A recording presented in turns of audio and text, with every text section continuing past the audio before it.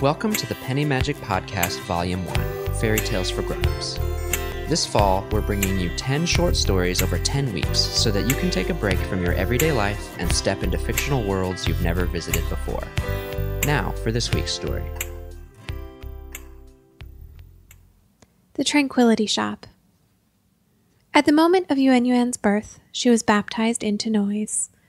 That day was the busiest on the maternity ward the hospital had ever seen. Mothers were screaming, babies were screaming, nurses and doctors were screaming, but only when nobody was watching. Everything was stirred up like a tide pool at high tide. Yuan Yuan came into it all with a single wail, a protest at having been brought into all this chaos, which everyone promptly ignored, plunging into all the normal procedures that accompany arrival into the world. That was the beginning of it. People talking, dogs barking, cars honking. For Yuan, it was a baptism by immersion. Yuan's family lived in a village not far from the city of Changchun, the capital of China's Jilin province, up in the north. Her father owned a big seafood restaurant, and their house was connected to it. The whole family lived together, both sets of grandparents, her aunt and uncle, her mother's sister, her cousin Zhi. There was always something going on. Sometimes there was arguing, sometimes there was laughing, and at dinner time there was the bustle of patrons whooshing in the doors, and the splash, splash, splash of hands going into the big tanks, pulling out fish with bulbous, stupid-looking eyes. And there was the clatter of chopsticks, and the toasting, and drunken singing, and then all the people would whoosh back out again. The whole thing left Yuan gasping for breath, like the fish on the cutting board before the cleaver came down. Yuan hated the noise. She liked reading. She liked doodling. She liked thinking. She liked to be by herself, but it was impossible. When the noise got too bad, Yuan would go out to the little courtyard in the center of the restaurant. Her father had built it in the Sihuyuan style and had put a little pond in the center. When the weather was good, there were koi fish in the pond, gold ones and black ones and spotted ones. These fish weren't for eating, but they looked just as stupid. Their mouths opened and closed like they had something to say. Just like everyone else, they always had something to say to Yuan. She would hide in the corner under the bamboo plant, just trying to get a moment's peace, glaring at the fish. School, when she was old enough to go, didn't make things any better. In fact, it made things worse. Her classmates were loud. She walked with them down the street in a pack, all wearing the same red and white uniform, feeling like the koi fish. Mouths open, mouths closed. "Hey Yuan, did you finish your history homework? Hey Yuan, did you see my new bike? Hey Yuan, hey Yuan, hey Yuan." Always something to say, never a break. No, not with the Gaokao on the horizon, the infamous exam that determined the fate of every young person in China. People had been known to study for the exam attached to IVs. It was necessary. China was a place of 1 billion people, all clamoring for the same top spots at top universities, the same top jobs, the same government posts. When Yuan thought about it, it made her head hurt. She felt like she was stuck in a tin can with those 1 billion people, and the sounds vibrated off of the sides. Every day, when she got home from school, she'd go to the courtyard and sit under the bamboo plant. Just 5 minutes, she thought. All I want is 5 minutes. She'd maybe get 2 before someone was shouting her name. Yuan did very well on the Gaokao. Her high marks earned her admission into a prestigious university in Beijing. The day she left, her mother gave her a big hug, and her father put his hand on her shoulder. They were proud. Then, whoosh, came the train, whoosh, whoosh to the capital city. Sound, din, hubbub, racket, deeper into the tin can. This was the second baptism. Beijing was a different world. She'd been to Changchun a few times. She'd seen the tram and the taxis and the busy streets, but that was nothing compared to Beijing. At the university, she shared a room with 5 other girls. There were 3 bunk beds lining the wall. The washroom was also shared, in the center of the floor. 6 girls per room and 20 rooms on the floor made for 120 girls, all competing for the same sinks, the same toilets, the same mirrors. Yuan had gotten good marks in math. In the first week, Yuan's roommates insisted on seeing the sights. Yuan wanted to stay by herself and read, but she couldn't refuse. They pulled her along by her sleeves, and she followed them out of the dormitory, off a cliff into an ocean of sound. The crowds were everywhere, even at 5 in the morning. Yuan had never seen such crowds, never heard such pandemonium. They pushed and jostled all the way to the Forbidden City. They pushed and jostled to the ticket counter. They pushed and jostled to take photos of the Palace of Heavenly Purity. Yuan was tossed along like a shell in the frothing waves until she was spat out at the north gate, disheveled and out of breath. But that was not the end of it. Like the ocean, the water level only dropped a moment before the full force of the crowd came rushing back. Yuan tumbled in the water and seaweed until night, when she was swept into Wanfujing Walking Street, the shopping mecca of Beijing, crashing with a mighty roar into the cobblestones. She found herself trembling beneath the monolithic buildings, carried along beneath the light of 100 giant LED billboards, flashing ads for H&M, Forever 21, Uniqlo, Canon, Nikon, Apple, Samsung, Miniso, music pumping from 24 different doorways, voices on loudspeakers, the grinding of the train, the uproar of her high school, the clamor of the restaurant, clinking glasses, drunken singing, the flash of her grandmother's camera, the koi fish in the pond with their mouths going open, shut, open, shut. Yuan put her hands over her ears and ran. She ran out of the yawning city street into a hutong, one of the narrow, winding alleyways that snaked through the city. She ran past American and Korean tourists, past snack carts selling scorpions and seahorses on sticks, past performers singing Beijing opera. She ran from every conceivable sound, every throb of her eardrum. She ran until she came to the dark part of the alley, where she paused to catch her breath. There, under a single lantern, was a door. A little sign said, "The Tranquility Shop." Yuan wasn't exactly sure afterward why she did it, but she opened the door and went in. The shop was tiny, barely the width of a hallway. If Yuan held her hands out in either direction, she could brush both walls. The walls were lined with shelves, and on the shelves were glass jars the size of her fist, with ribbons tied around them. All the jars were empty. "Good evening." Behind the counter, an old woman was knitting. Next to her on the floor were 2 baby rabbits in a cage, one black and one white. Their pink, wet noses twitched up and down. I think I've lost my way," said Yuan. The old woman smiled. "Of course you have. Otherwise, you wouldn't be here." Yuan didn't know what to make of that. "Do you know the way back to Renmin University?" "No, and neither do you. Only the lost find their way to me." Yuan was unnerved. Trying to be polite, she turned and feigned interest in the empty jars. "These are very pretty. What are they?" "Why, they are what you most desire." "What I most desire?" "Yes, they are tranquility." Yuan frowned. Perhaps it was the name of some new makeup or face whitening cream. Her roommates were always buying new cosmetics online, anything to make their complexions more pale, their lips redder, their hair shinier. Yuan couldn't keep track of the dizzying amount of products. "Thank you, but I should be going now."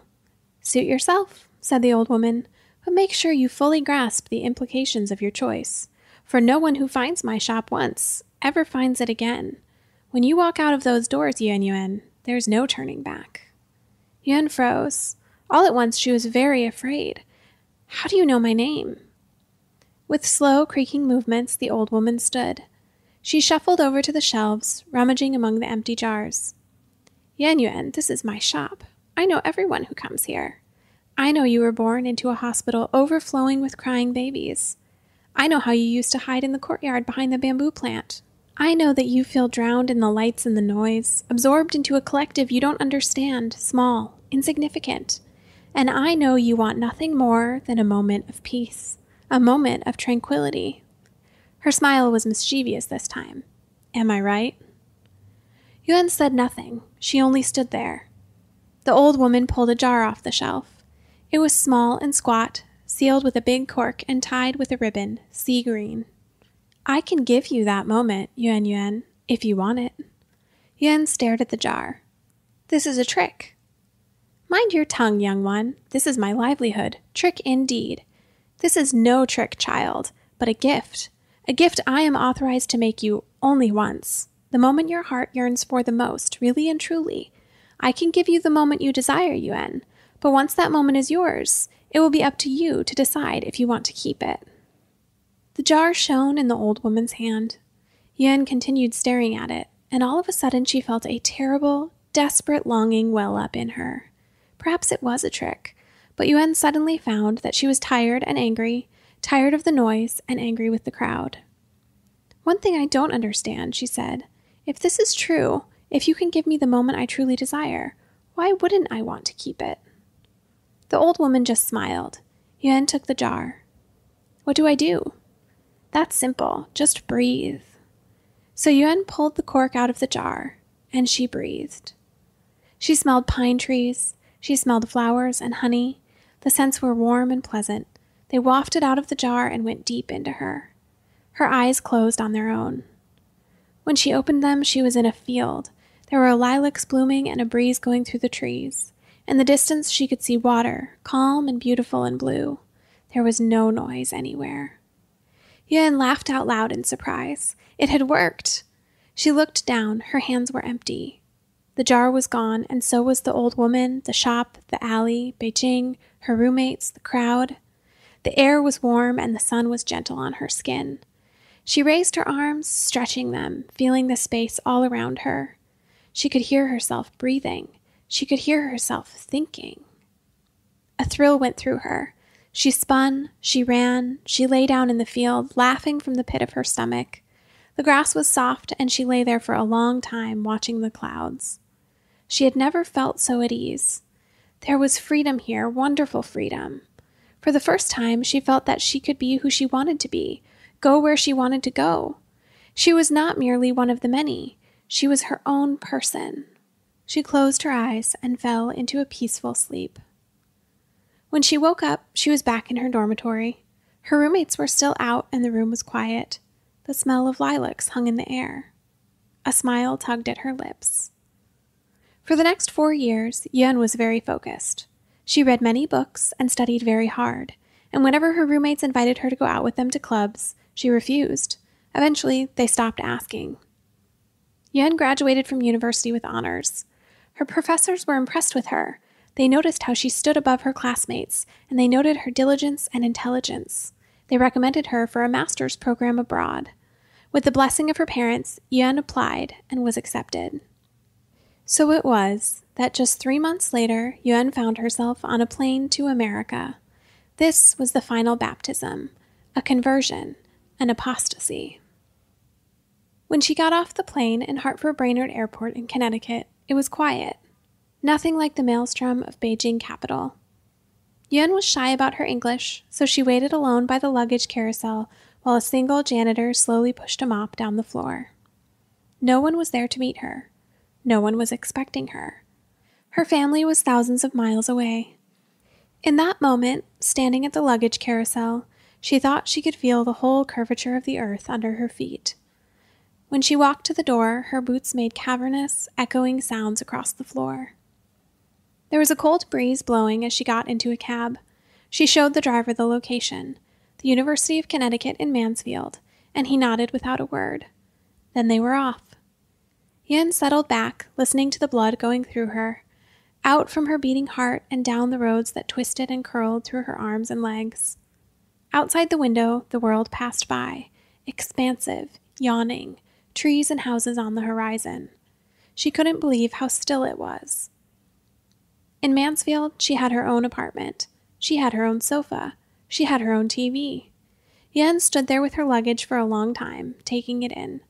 There were no roommates, no voices talking on phones, no sound of turning textbook pages, no intermittent sighs, no incessant chatting. When the radiator clicked on, Yuan actually jumped. That night, Yuan couldn't sleep. She tossed and turned for hours. Finally, at 3 a.m, she got out of bed and went to stand outside, gazing into the autumn night, the wind tickling her cheeks. Quiet. The night was quiet. She went back inside. Classes began the following week, and soon Yuan was absorbed in a routine. During the day, she went to class alone. In the evening, she went to the library alone. After studying, she went to a little convenience store and bought microwave ramen.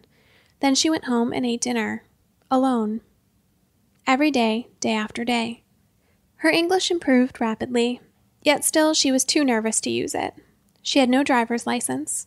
She had expected there to be taxis, like the ones that buzzed through the streets of Beijing and Chongqing like yellow bees. But she rarely saw them in Mansfield. She had to walk everywhere. There were other Chinese students in her classes, and if she had to go to the supermarket, they would take her. Yet when they invited her to go out to dinner or to the bar, she always refused. She was habitual that way. After all, she wasn't here to make friends. She was here to learn, to make something of herself. The last thing she needed was a new group of friends polluting her life with their problems, their drama, their talk, their smiles, their laughter. Soon winter came, and with it, snow. The snow was like a spell over the already quiet Mansfield. It muffled the town, suffocating all sounds, soothing it into hibernation. And as the holidays approached, Yuan's classmates began to go home, but Yuan stayed in her apartment, alone, as usual. The week before Christmas, Yuan sat on her couch. The radiator was purring, the clock was ticking, there was nothing on TV. She sat there, staring at the quiet walls, the quiet chairs, the sleeping television. She could hear the sound of her own breath, in, out, in, out. Her thoughts echoed in her own head like a pebble dropped into a canyon. And at that moment, Yuan could stand it no longer. She got up. Putting on her coat, Yuan walked through the snow and the slumbering streets to the bus stop. She took the bus into Union Station in Hartford, where she bought a train ticket at the counter. It was expensive, but her father had given her an ample amount of spending money. The trip took 5 hours. When the doors opened into Penn Station, it opened into a sea of people. She looked out of them, heart pounding. Something was thawing in her blood. Something was moving again, or perhaps for the first time. A call, an awakening. She could feel it in her bones. She stepped out into the waves. The rush pushed her along, that old familiar rush. Down past the tracks, through the hall, up the stairs. Then, like a flower blooming, she was out. The skyscrapers of New York City towered over her head, gleaming beacons in the night. All around her was the noise, the glorious noise. Cars honking, music playing, the little dog yapping at the heels of her owner, and people. Talking, laughing, yelling, singing. Children pulling at their parents' hands, elderly couples walking arm in arm, teenagers guffawing at each other. People everywhere. She was not alone. She was not stranded afloat in the void. She was an integral part of a larger whole. She had brothers and sisters and fathers and mothers. She was not solitary in the infinite quiet. There was noise, wonderful, beautiful noise. Yuan closed her eyes and breathed in deep.